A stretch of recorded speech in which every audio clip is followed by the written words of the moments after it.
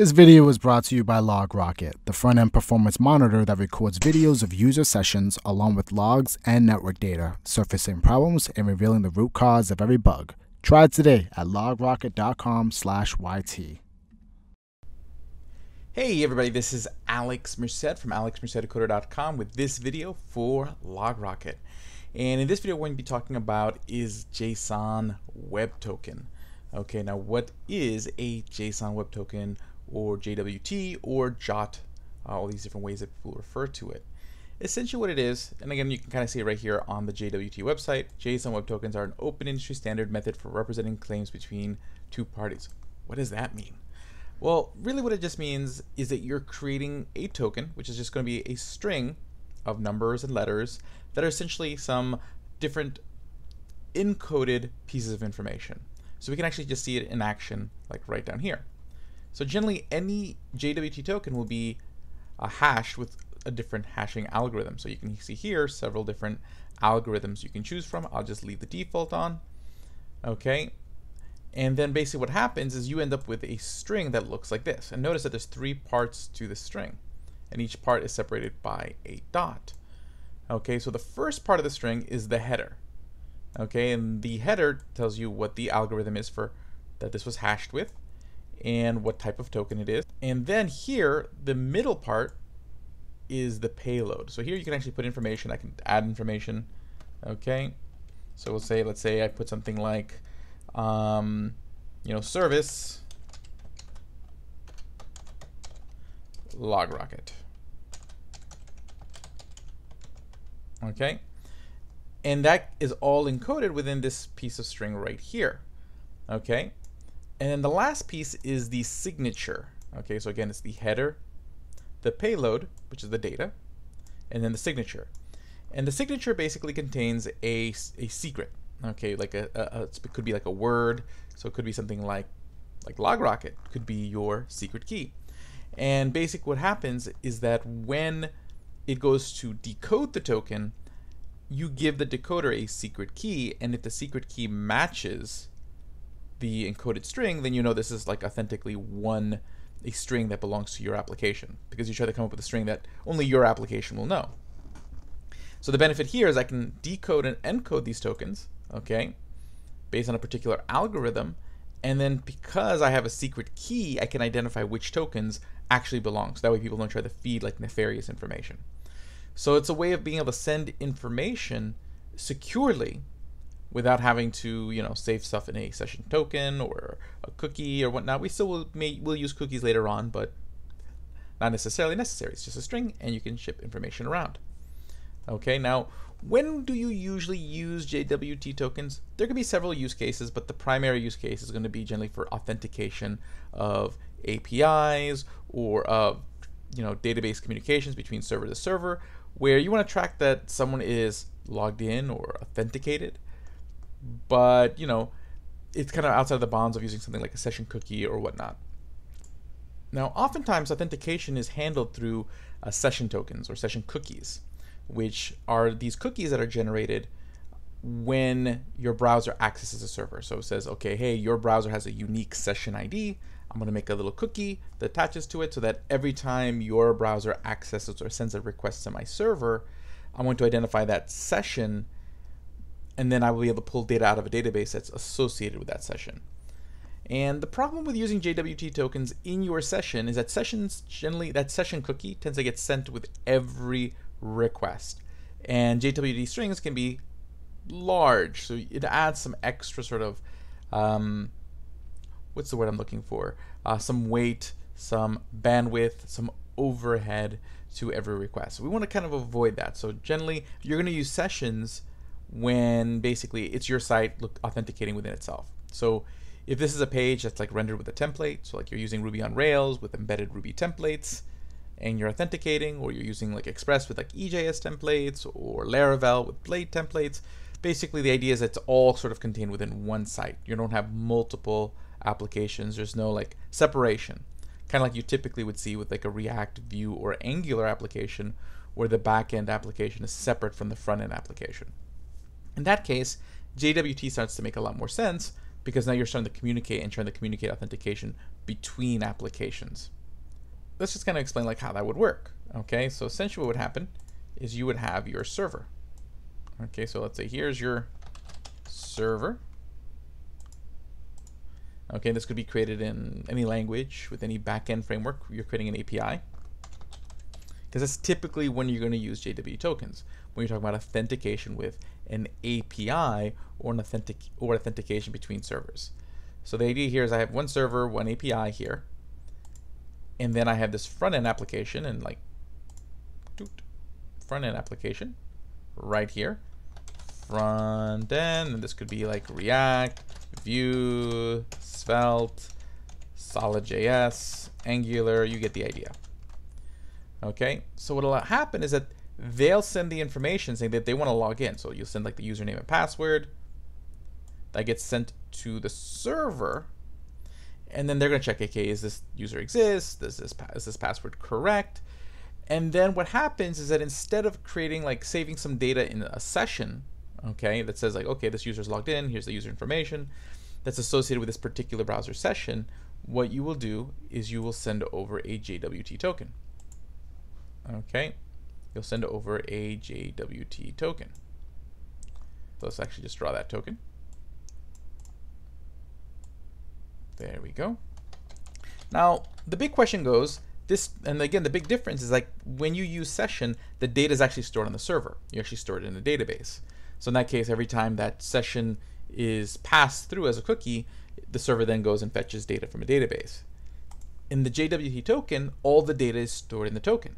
So instead of being stored in the database, now the front end has this token, which they could store in memory, meaning they just store it in a variable in that front end application, just like you would create any variable in JavaScript. Or you could store it in a cookie, which is what we'll be doing. And probably more discouraged would be something such as saving it in local or session storage, which again can leave yourself open to things like cross-site scripting attacks, where people can create like run malicious JavaScript code on your website and access your local storage or session storage to get that token and then be able to fake their authenticity. So specifically HTTP only tokens or cookies are going to be the way to go, because HTTP only cookies cannot be accessed by JavaScript in the browser. So they're protected from like cross-site scripting attacks. They're automatically going to be sent with every request, which is really nice, because then you don't have to sit there and like add like a header to every request automatically. So generally that's going to be sort of the way to go. Okay, so again, when you're doing a front-end application. Now let's say we have two servers. Okay, let's say you have another server API, but the idea is that the user, like, imagine like, let's say Google, you have one Google account, but there's like maybe dozens, if not hundreds of APIs across Google services, okay, using different servers. Well, instead of having to like re-authenticate yourself, what would happen is that, like, let's say your front-end application communicates, or any application communicates with this other server. That other server is aware of the secret key that was originally used to sign this JWT token. So in that case, we would just send that JWT token.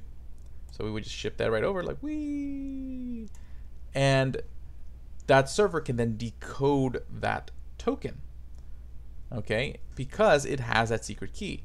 So I don't have to worry, because usually with two servers, sessions are unique. This would be two different URLs. This could be, let's say, this could be main.xyz.com,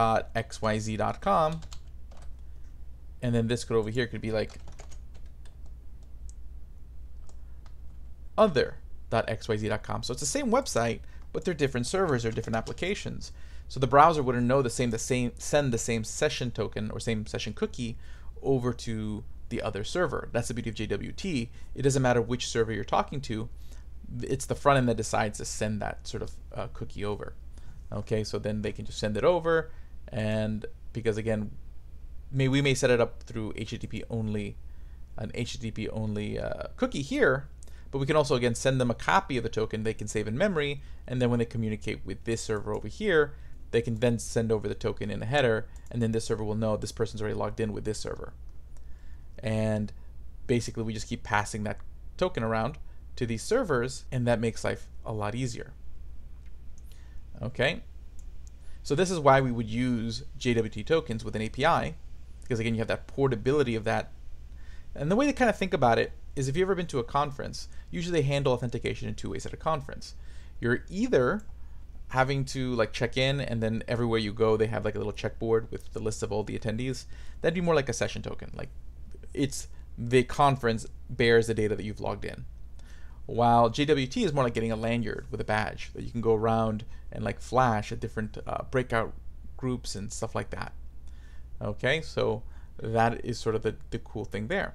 Now, as you saw earlier, we could set the type of algorithm that gets set for the particular JWT token, and that's pretty cool. But not only that, you can set an expiration date, and generally that's going to be done in milliseconds. So you see here, when we create our payload can include a property called IAT, which means this is invalid at this time, and then that way the token expires. So that's going to be a way to set an expiration of the token.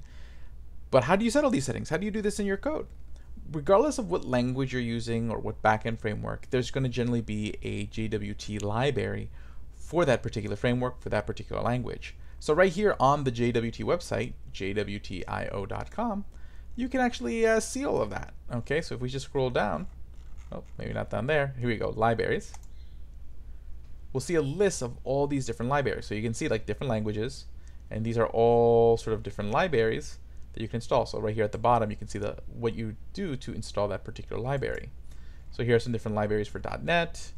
So there's a lot of libraries for .NET, Python, Node. We're going to be using Node specifically. So yeah, lots and lots of libraries. So this is where you would go and then install that library. So just to kind of show this to you as an example, I've made a quick little Express app. So just to kind of walk you through the code that I have here so far, we have Express, which is going to be our backend framework. So I've created an Express application object that allows us to create a server. And then I've also installed this middleware called cookie parser, because we're going to be using a HTTP only cookie. So to receive that cookie, we need to be able to parse that cookie, and that's what the cookie parser does. Okay. Now this server has two routes. One to set the cookie. So theoretically, this could be a login route. We would log in, they would check that the passwords match, and then it would create that HTTP only cookie with our JWT token and send it back. And then we have a route so we can just confirm that we set that cookie. And I'm going to be doing this on port 3555 is where I'm setting up the server. The only thing I'm missing is a JWT library. I don't have the JSON Web Token library. So I'm going to just briefly install that. npm install JSON Web Token. Okay. Now I'm going to go back to server.js. And basically I'm going to import that JWT library. So const JWT equals require JSON Web Token. So that imports the library. And now I have that library here in JWT. So in this set the cookie section, what I want to do is create a cookie. So I'm going to create an arbitrary object. So we'll just say const payload. This is going to be the data we're going to send over. Equals, and I'm just going to put my name in there. So name Alex Merced, age 36, website alexmercedcoder.com. Okay, cool. Now we have this payload, and the idea here is that we're going to assume that this is the data of the information of the user that just logged in. We want to encode this information so that way we can send this token that has that data kind of stored inside of it. So first thing I would do is I would create the token. So const token equals JWT dot sign. I want to sign a token, meaning I want to create a token. Okay. Cool. So what I'm going to do is I'm going to pass it the payload. So you can see here in the function signature, I'm going to pass it the payload. Then I'm going to pass it the secret. Okay. And then that's pretty much it. Then you can pass some additional options if you want. Okay. So here, first thing I'm going to do is pass in the payload. That's the data that I want in the token, that middle section of the token. And then I'm going to pass in a secret key, which could be, I could create some sort of like big, encrypted string that I only store in one place. But for now, we're just going to say LogRocket. LogRocket will be our secret key. Okay, so this will be signed with this string of LogRocket. And now I can send this token as part of the cookie. So basically what this does is I'm going to respond to the request with a cookie called token that's HTTP only true. Okay, and then we're going to send a message cookie shipped. Now I want to verify that I actually got the cookie, and I want to verify that the cookie has the JWT token in it that has the data. So when I get, so in this request, what I'm going to do is check to see if I got the cookie, and I'm going to do a, and I was going to verify the token. So let's see here. So the idea here is the token should be stored in, so in this case, const token should equal rec.cookies.token, because we stored it in a key called token within the cookies. Okay, we called the cookies token. And I think it's rec.cookies.token. And then we're going to verify that. So we're going to say const payload, because we're going to verify the payload. And then we do JWT.verify. I'm going to verify the token. And then I need to pass it the token, and then pass it the key again. So again, this route would only be able to access that data if it knew what the secret key was. Okay, and then I can say, because if I use the wrong string, the wrong secret key, it'll fail, and then I can identify like this is not a token that this app wants to be handling, so ignore that. Okay, and I can handle that issue and say, no, I'm going to ignore this. But let's see here, if this all works, let's try this out. I should have the token and the payload, and we'll make that the response so we can see what happens. So what I'm going to do is just run this application, node server.js. And let's see here. The first route is set cookie and get cookie. So let's go to localhost 3555. Let's do it to this first set the cookie. Okay, so the cookie was shipped. So theoretically, we just sent a request to our server, and it set that, it created that cookie with that hard-coded information. So now if I go to get cookie, and that worked. So you see, like, this was, here's the token that got signed by the previous request. So you can see, like, there's the token, the big long string with all that stuff encoded. But then again, we verified that token, so we decoded that token, and there's all the data inside. Okay, technically this token is being stored in the browser, okay, in that HTTP only cookie, and being sent on request. So in this case, there's no need to store this data isn't actually stored in a database anywhere, but my server can use it because it can always parse that cookie, and I get access to those details. And then that's the beauty of JWT. When you have a bunch of decentralized microservices, a bunch of mini applications talking to each other, you don't have to worry about having to store the same data in each application's database, or every application having the same access to the same database. They can just pass around this data through these JWT tokens, and as long as they all use the same secret key, they can verify that the tokens are authentic and grab the information from inside the token. And that's the beauty of JWT. So hopefully you guys enjoyed this video. My name is Alex Merced with this video for LogRocket. Have a great day. Thanks for watching the video. If you enjoyed the tutorial, you can see the full tutorial in our blog post linked in the description below. And if you want to see more videos and tutorials like this, make sure to subscribe, hit that like button, and leave a comment in the comment section below. You can also find more tutorials and videos we've already posted on our YouTube page.